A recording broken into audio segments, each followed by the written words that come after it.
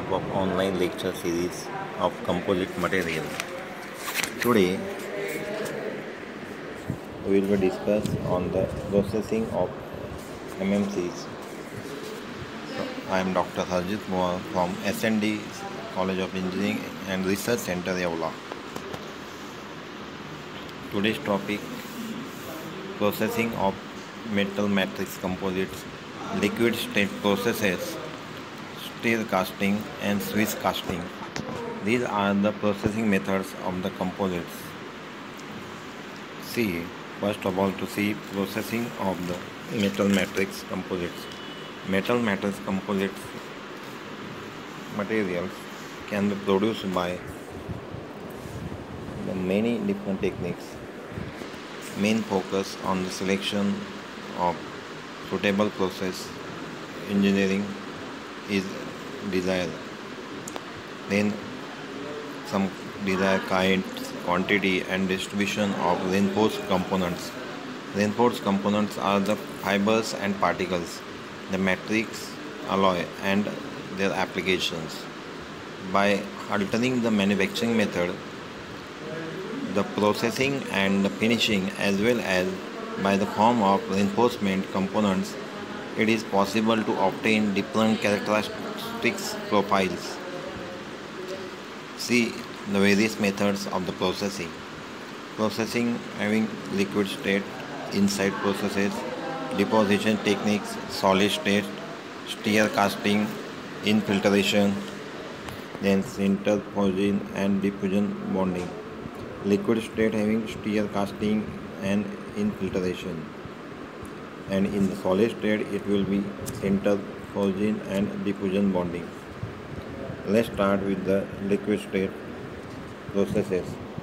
Liquid state fabrications of MMC involve the incorporation of dispersed phase into molten matrix metal. Liquid state processing of MMCs involve incorporation of preheated reinforcement into molten metal, followed by suitable mixing method and suitable casting processes. Key attributes of this process are simplicity, cost effectiveness and large scale production. These techniques are stir casting, liquid metal infiltration, quiz casting, spray decomposition and powder metallurgy. These are the liquid types of processes. In the liquid state processes, metal with melting temperature that are not too high, such as aluminum, can be incorporated easily as a matrix by liquid route. Liquid state fabrication of MMCs involve incorporation of dispersed phase into molten matrix metal. Then wetting improvement may be achieved by coating the dispersed phase fibers. Proper coating not only reduces interfacial energy but also prevent chemical interactions between the dispersed phase and the matrix. See here, in the stir casting, then infiltration. In infiltration are further divided into three types: gas pressure infiltration, squeeze and pressure dye. Now turn to stir casting. Stir casting process involves stirring of melt, into which the melt is stirred continuously, which exposes the melt surface to the atmosphere, which tend to continuous oxidation of aluminum melt. As a result of continuous oxidation, the wettability of the aluminum reduces and the reinforcement particles remain unmixed. See the figure of the process. It contains liquid metal, then rotor, then crucible, furnace, reinforcement, stirrer screw, then electrical motor which is fitted to this equipment, this process. See, this casting is a liquid state method of the composite material fabrications, in which the dispersed phase is mixed with molten matrix metal by means of mechanical stirring. In these techniques, the crucible is filled with the metal alloy, which heats the alloy to the molten state. It can also aluminum, copper, titanium, cobalt, etc. Once its method stirrer is used for stirring and unfortunately uniformly distributed in the heat among the metals. Now, reinforcement is dispersed into molten metal. We can also use the combination of 2-3 reinforcement mixed. Now, inside the molten metal and even after dispersing, there the stirrer is still kept continuing. So, the stirrer basis function is first to maintain uniform heat in the molten state, and then when there is a disbursement to ceramic happening, this dispersed particle should be uniformly distributed such that gets very high mechanical property. So this process is called as a stir casting process, and after this stir casting, if you want to allow it to solidify, if you want, you take this mixed one and pour it inside the mold or inside a die to get a required output of this process.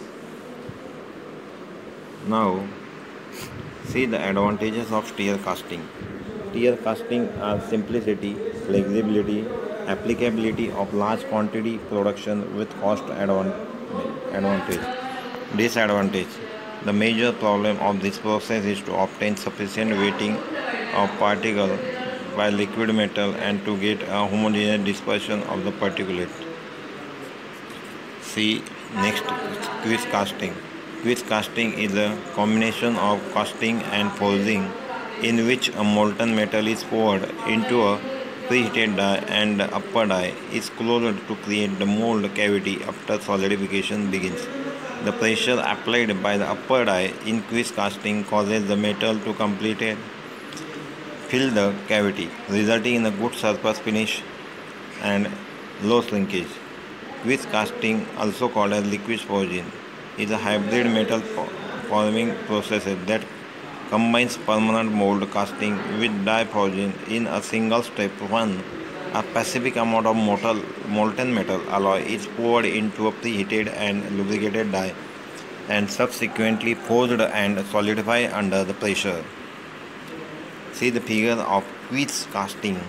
In the quiz casting, there are upper movable mold, then molten metal, lower fixed mold half, and injector pins.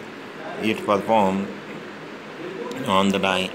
Then second part shows the metal matrix composite, how it plays from the upper side, and then the quiz casting process are done. These techniques involve the melting the matrix alloy in a crucible in vacuum, while the fibrous performance is heated separately.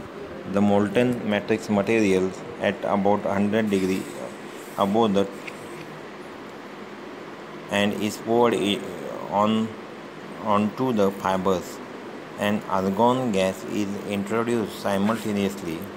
Argon gas pressure forces the melt to infiltrate the perform. The melt generally contains additive to the aid in the wetting the fibers.